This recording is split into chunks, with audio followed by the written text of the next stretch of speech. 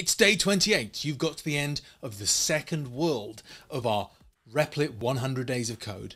And now the characters that you so lovingly brought into the world in the last video are going to battle to the death for your amusement. Yes, you're building your very first automated game battle system. So, taking your character generator from the last video, I'd like you to add some return functions there so that the health and the strength stats for a character are returned to the main code. I'd then like you to generate two different characters and store their data. I'd like you to use a while true loop to simulate those two characters battling. You're going to roll one 6-sided dice for both character, and whoever gets the higher amount wins that particular round. They're going to deal damage to the opponent using this formula. If they draw, they get nothing.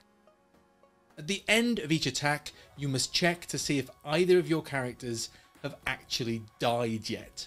And if they have, declare a winner and end the program. If not, continue what you're doing and keep them battling. Now, to stop this looking hideous, you are going to need time.sleep to pause between rounds, and you are going to use os.systemclear to make sure that the screen does update and not look like a hideous long scrolling mess by the end of the battle. Declare your victor at the end.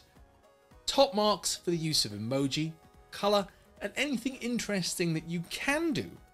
Maybe even reusing some of the sound code that I gave you a couple of lessons ago to make the battle the most fantastic and thrilling time of your life.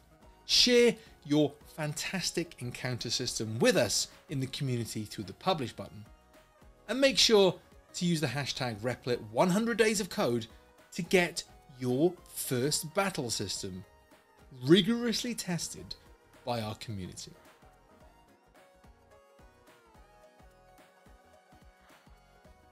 You've done amazingly well. That's 28 days of code where you've gone from printing some simple stuff out on a screen to getting two characters beating the living snot out of each other to the death.